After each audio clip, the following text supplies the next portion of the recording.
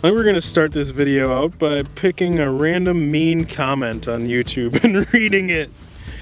And the winner is Brad Mason 4556.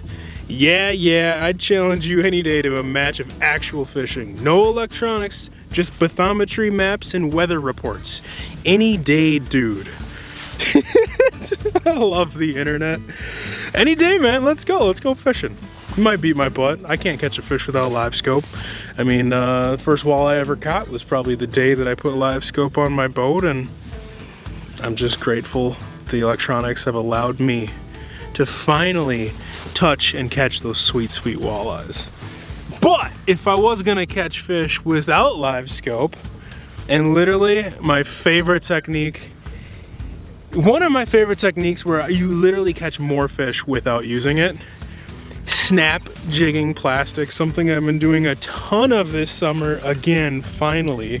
And to be honest, once I got LiveScope on my boat, and like a lot of people, I shied away from the weeds. We're all about those weed edges and outside where you can easily see fish, but there's so many walleyes live up in the weeds all year long, and you can't just scan and look and see that there's a fish in a 8-foot clump of cabbage that comes up to the surface. You have to fish those fish to find them. So like a lot of people, stop doing as much of that. But this summer, my buddy Nick and I were fishing a little local walleye league, casting slip bobbers and night crawlers, casting jigs and crawlers, drop shots, not getting bit. Busted out a little 1/4 ounce VMC Neon Moon Eye with the smallest champ minnow on the back, kind of a straight tail or fluke style. And we all of a sudden caught 18 walleyes in less than 40 minutes. We ended up getting a bridesmaid that night, second place, just because that's what we do. And we're always one fish short. But had we picked up the plastics and snapped up in those weeds earlier, I'm sure we could have got one more, you know, a decent under. And but yeah, that really had my eyes open up of like, man, this is all I ever used to do, snapping plastics. I never used to cast at fish, or individual fish or troll or whatever. I'm dissecting weed lines, weed points, humps, clumps of weeds on flats. Put your trolling motor on 0.7 to 0.8, whatever, and you're just fan casting. And you're only gonna get, you know, 4, 5, 6 snaps in, and then next fan cast, and you're casting every 70 feet or something when I'm trying to cover a really long, expansive flat. If I'm pulling up to the point on the spot, little tip of a point or whatever that has tapering weeds, and then I'm gonna fan cast and cover about every 5 to 10 feet of that piece of structure. Just boom, boom, boom, break it down in lines, and whenever you get bit, cast right back to the same spot, because there's gonna be something special about it. Whether it's a little rock, a little sand patch, a little hole in the weeds, whatever it is, a nice little clump that has a canopy, there's something about it. So many times when I'm snapping, I'll go 40 minutes without seeing a fish, catch a fish, and then go back to back to back, all in the same little section. And it's just a magical bite. There's nothing better in my mind than when you're snapping and you just go like this and all of a sudden there's one on there. It can be awkward sometimes. Sometimes you're snapping and you have to do the double pump like, oh, there's one, just like fishing a jigging wrap. But man, when you are snapping that bait and you go to do it the next time, and every snap is like a hook set and it just stops that next time, there's no better feeling in walleye fishing for me than that. One of my absolute favorite snap jigging setups is actually really finessey. So there's kind of two different things you can do, these finessier snap jigging setups, or the people will almost call it like rip jigging. Instead of snapping, ripping, and that's big, heavier 1/2 ounce to 3/4, even 1 ounce heads with paddle tails and big baits. But if I could choose one, it would be all around a 1/4 ounce VMC Neon Moon Eye jig with an impulse smelt minnow, a champ minnow, a fluke, something that's thin, has that straight tail. The reason for that, and also a 1/4 ounce is the lightest jig head you can ever use snap jigging. But the reason for that is I'm fishing this thing like a jigging wrap, but I'm throwing at places a fish has never seen a jigging wrap. You're getting that fast, darty action flying past their face, but you're throwing it up in 4 foot, 7 foot, 9, 10 on the deeper end. and they're having this bait scream past their face and they pounce on it. We all know how good jigging Rap fish are, or how good they are at catching fish, and we also know that fish on a deep hump on a popular lake community spot have seen a million jigging Raps, you know, and some days they don't want to eat it, some days it's the deal. Those weed fish hit that thing like they've never seen one before because they probably haven't, unless it was the real thing swimming past. But I love those fluke straight tail minnows because they fish way faster, way dartier, and I can use a little bit lighter head. And when I'm doing that, I'm using a little bit lighter rod too. This isn't something I'm throwing in super thick weeds. This is more the sparse stuff or patches or clumps, not the stuff that comes all the way up to the surface and is matted and whatever, but in the sparse stuff where we can get away with that lighter setup. I'm running a 7'3" medium light. This one's an Elliott. A soft, mushy rod by snap jigging and rip jigging standards. But I'm not trying to necessarily rip this bait out of the weeds all the time. You're gonna get strands for sure, and you'll do just fine with a 7'3" medium light or whatever fast action.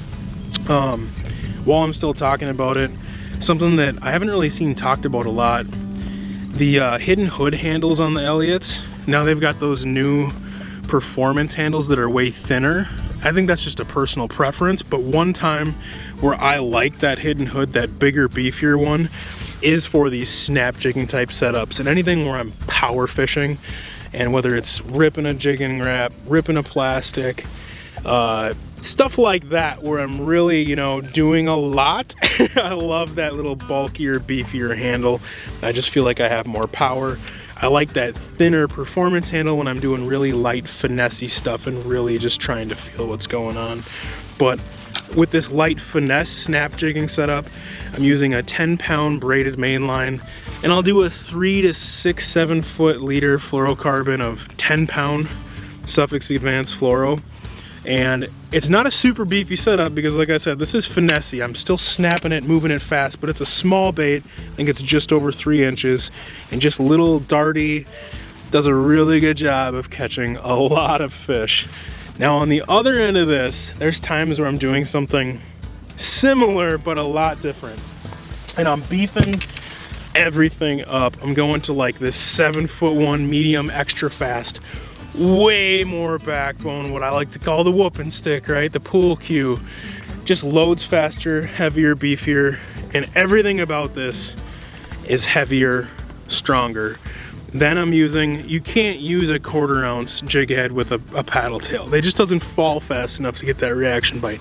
That paddle tail is gonna fall about this fast. Great early spring and cold water, maybe late fall, good. I want that slow, subtle fall, but all spring, summer, and even into the fall until that water temp gets below like into the 40s, I want that bait falling fast. So 3/8 is the lightest I use. That's with smaller 3-inch swim baits.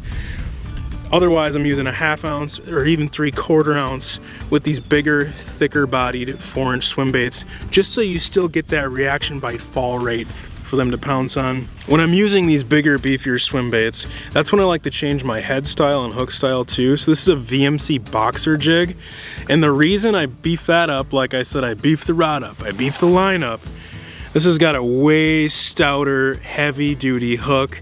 Most people would consider this a jig for bass, but I don't want a thin wire hook. I want something that's crazy beefy so that when I'm literally doing a hook set and I ream into a 24-inch walleye, I don't have a hook bending out. I'm not worried about having a thinner wire hook to get that hook to poke through when I'm doing little short snaps, because this, I'm literally doing a hook set every single time. So that is my swim bait head of choice.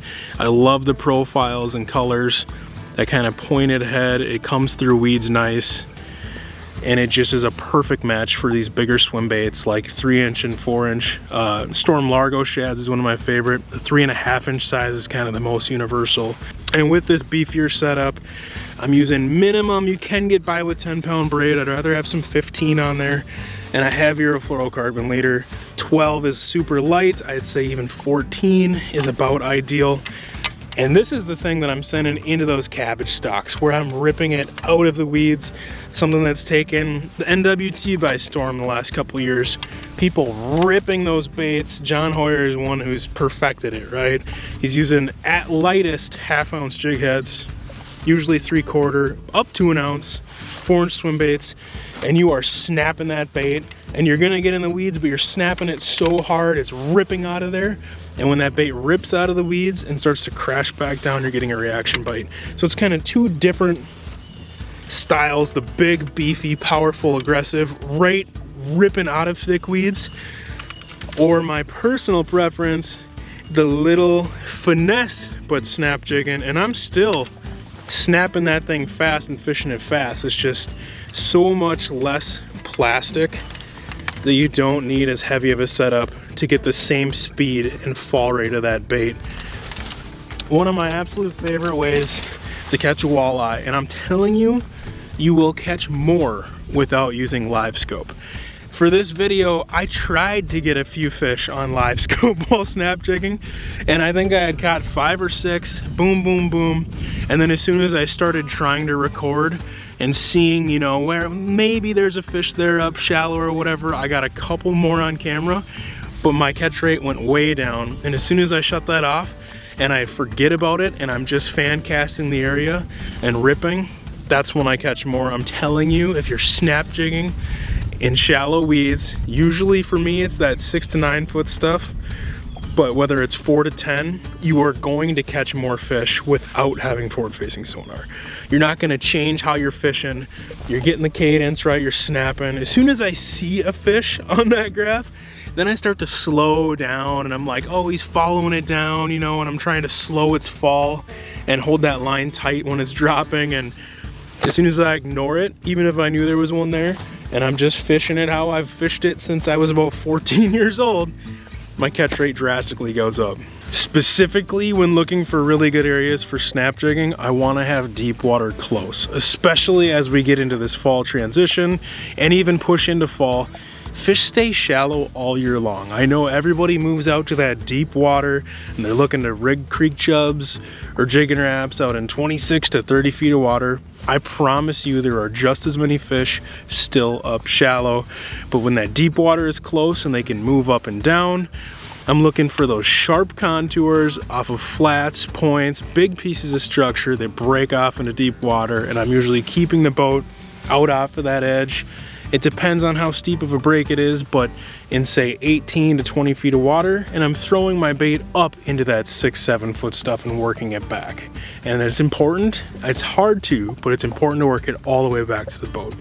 Because there's so many times that when you get out to that edge and the angle of that line changes, where instead of coming straight in, the boat's going 0.7 forward and you're working and that bait is slowly falling back, where it changes angle and now that bait starts coming this way down off the break where I'll get bit. I learned that trick from Al Linder when he went like 6 or 7 fish up on me and I noticed he was catching them on that swing.